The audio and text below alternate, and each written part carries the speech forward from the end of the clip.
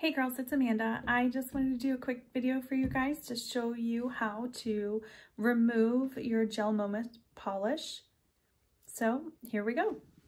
I'm only going to do one finger because I don't have my other polishes in yet. I only have the colors that I'm wearing, so I'm just going to put it back on so my other order comes in.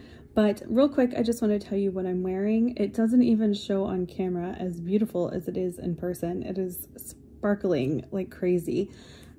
So on this finger right here, I have Wisteria Grove, which is this one. Hopefully you can see that. It looks like this. Sorry if it's upside down. And then on this finger, my middle finger right here, I have Cupcakes and Heels, which looks like this.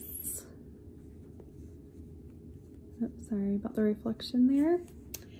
These are the two colors that came in my enrollment kit. And on this finger right here, I have 2 layers of Cupcakes and Heels with 1 layer of the Wisteria Grove over top, since it's kind of a sheer buildable glitter. So I was able to just kind of glitter up my Cupcakes and Heels. And I kind of like the way all 3 of them look. So happy with all of it.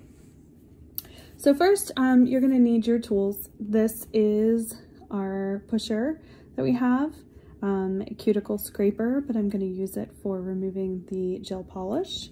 I have, which came in my enrollment kit, I have the scented gel polish remover pads. These pads are kind of cool because you just tear it off here that I'll show you, and then there is a strip here that allows you to fold it. So I'm going to show you that. And I also have my nail file in case I need that for any reason. So let me back it up here a little bit. Hopefully that helps. There we go. And we'll get started. First, I'm going to tear this open.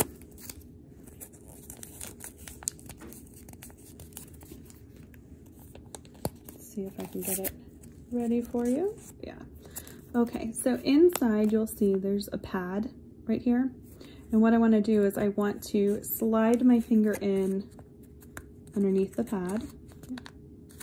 There we go. So that it's kind of in there like that. Then you want to take up the sticky part here, like that, and fold it over. And this just kind of secures it on your finger a little bit. There we go.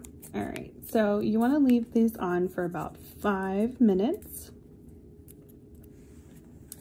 And I will go ahead and let that sit, and I will be back to you in about 5 minutes. Okay, I'm back. It's been about 5 or 6 minutes that I've had it sitting, had the remover sitting on my nail polish, so I'm going to pull it off.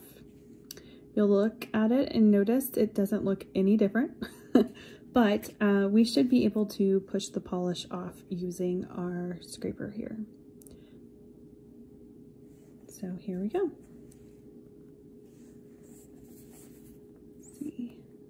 What you want to do is kind of start at the edge and gently, very gently, you want to be pushing it off. You do not want to dig into your nail at all. You can, if you use too much pressure, you will end up digging down into your nail because this is a very strong tool.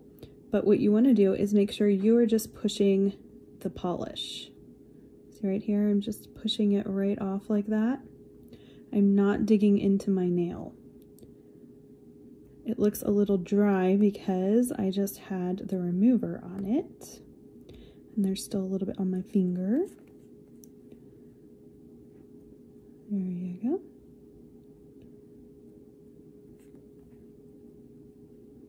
I also had gel polish on my nails before a few weeks back.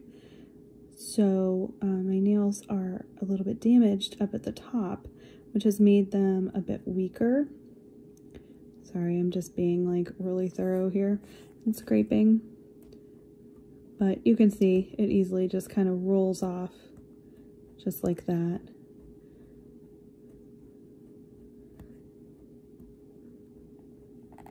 If you find that you've taken your polish remover pad off and it's not coming off this easy, put it back on. Don't dig into your nails and try to really scrape it off, because it just needs a few more minutes to really penetrate. Okay. So I am just using really soft strokes. Just like this. You'll see I've gotten most of the polish off at this point. You can also flip it over.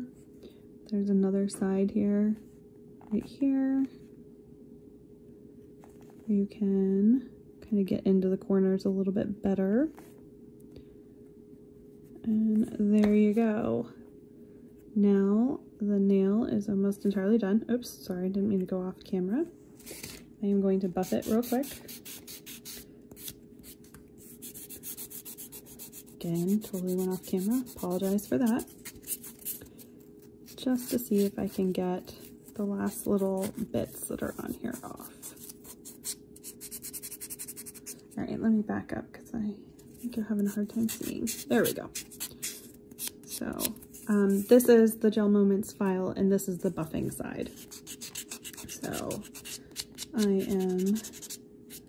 there we go. So I have the majority of it off. I could spend another minute or two really kind of cleaning it up perfectly, but that should give you an idea.